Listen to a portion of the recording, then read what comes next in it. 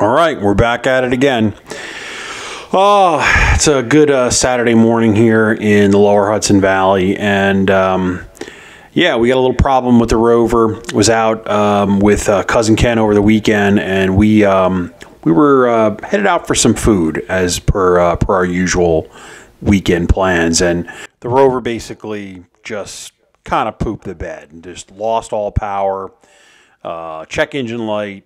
Not only was it on, it was flashing. It was very dramatic. So I did what any responsible driver would do, and I kept driving.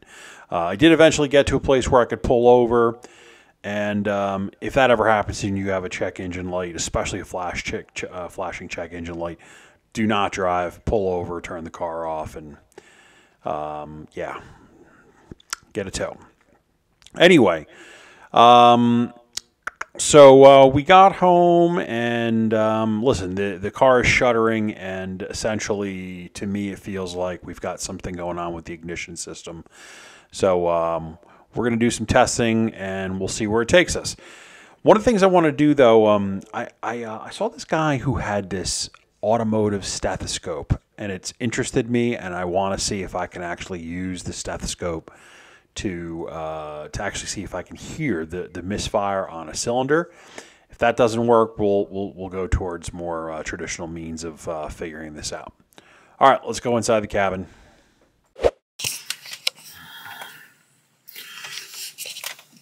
All right, let's give it a start here. Just turn AC off, radio off. Ooh. Check engine light not on. Not on, which is really interesting. But I feel it. I just feel it missing. I'm afraid to gas it. Let me give it a little gas. Oh yeah. It's so strange that the check engine light's not on. Whew! I doubt you can hear that. Huh. Let me just throw it in reverse. Yowza. It is crazy that the check engine light is not on.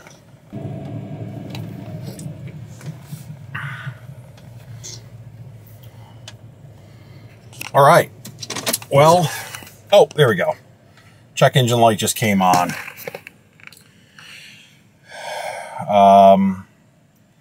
Yeah, so, all right, let's get under the hood and get after it. All right, so we got this is our mechanic stethoscope here. You just know what I'm gonna do here. I'm gonna go on each of the coils.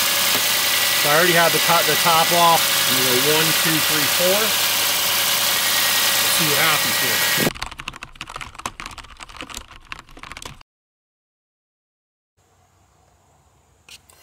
All right, we're in the car. We got the scan tool hooked up. That was not useful.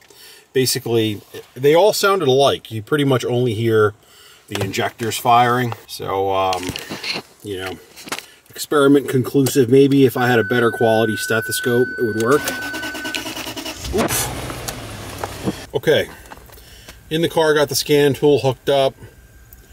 Let's do diagnose. Let's go to Land Rover.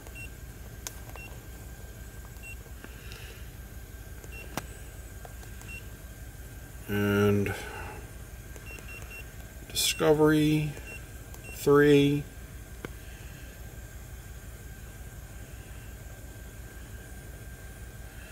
I've got the V8, the big V8, and I'm going to do a full scan. You know, I like this iCar Soft. It's been good to me. I've never had a gap tool. I wouldn't mind getting one, but you know, I've had this thing for so many years, and I just haven't found the need for the gap tool because I just didn't, you know, have the need to program the you know, it's got, you can't even compare the two. I'm sure the gap tool is just amazing, but for your average guy, this might work. All right, let's see what we got here. Cylinder 2 misfire. Misfire detected on startup all-terrain response module. What a shocker. Cylinder 2 misfire. All right, let's go engine control module.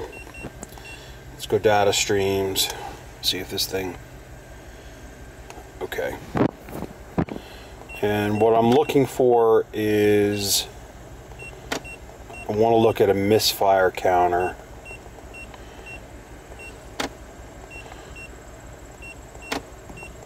Okay. 6. I think I counted 8 there.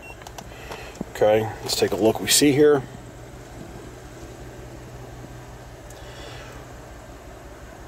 Cylinder 2 is the culprit. I don't see anything else. Cylinder 2 is where it's at. All right, so we're going to zero in on cylinder 2.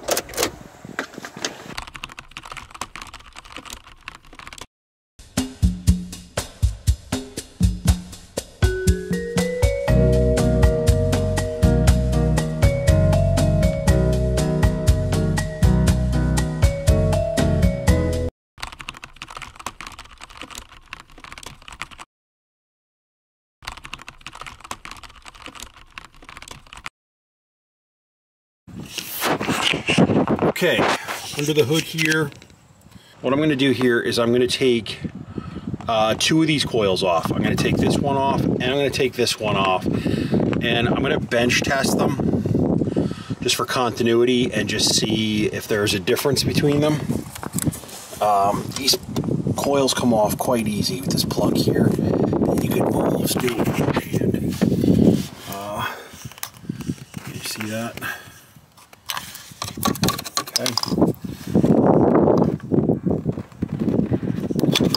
Okay, they don't come off too hard. A 5/16. Okay, it was on.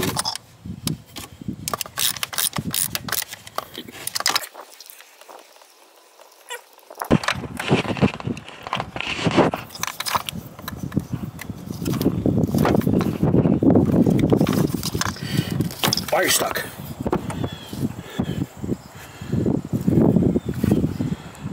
I don't see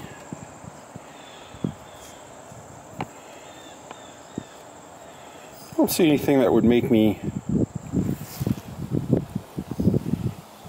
feel like it was like carbon fouling or anything like that. I don't see any oil on it, which it shouldn't have oil on it because I just did valve cover gaskets and oil plug seals, so that doesn't surprise me. But all right, let me just take this other one out and we'll go and bench test.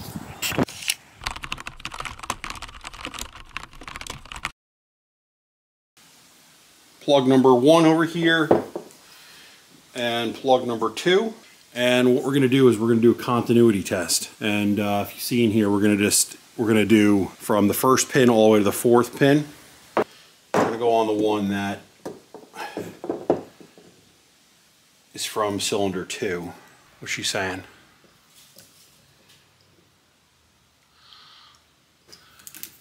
Let's change the scale on that a little.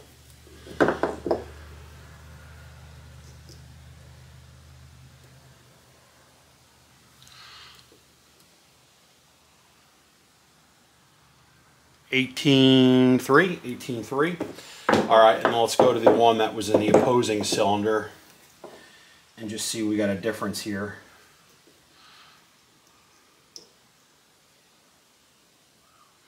$51.3. Okay.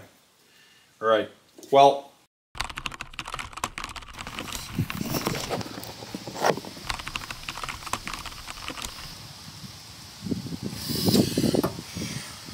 all right, we're going back in with these 2 coils. Uno, dos.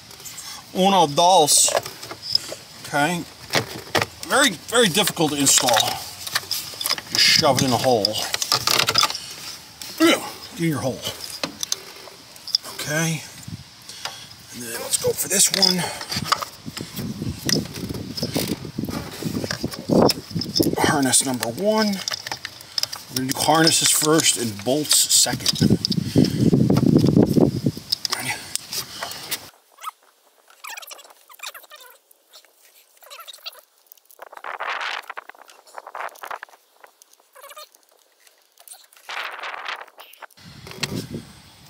Feels like it's gonna snow.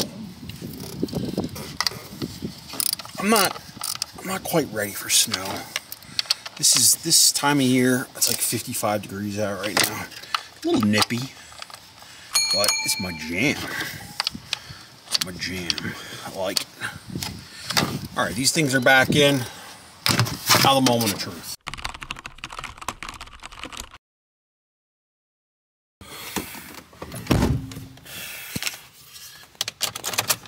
Okay. Oh. Wow. Key turned, literally did nothing. That's not what I wanted to see. Okay. Well, it is no longer rumbling, that's for sure.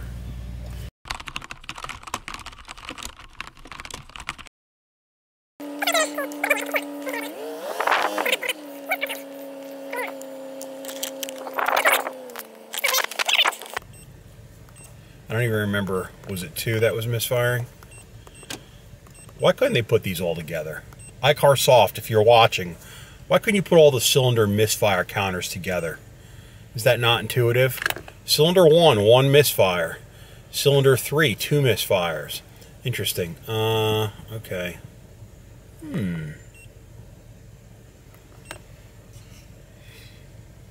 I see 0. Let me give it a little gas.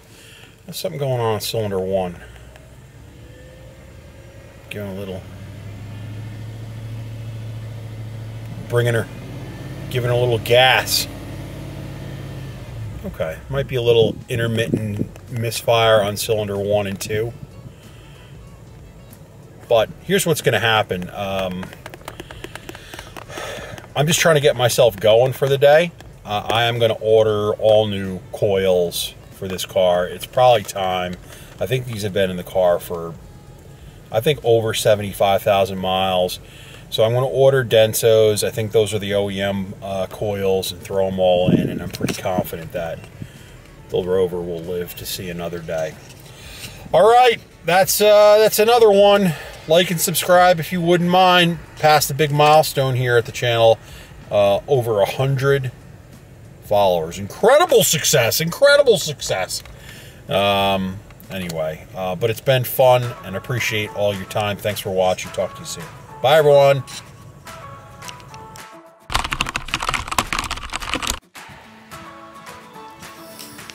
It's a sad day, gentlemen. I stepped on my stethoscope, and it's now in several pieces.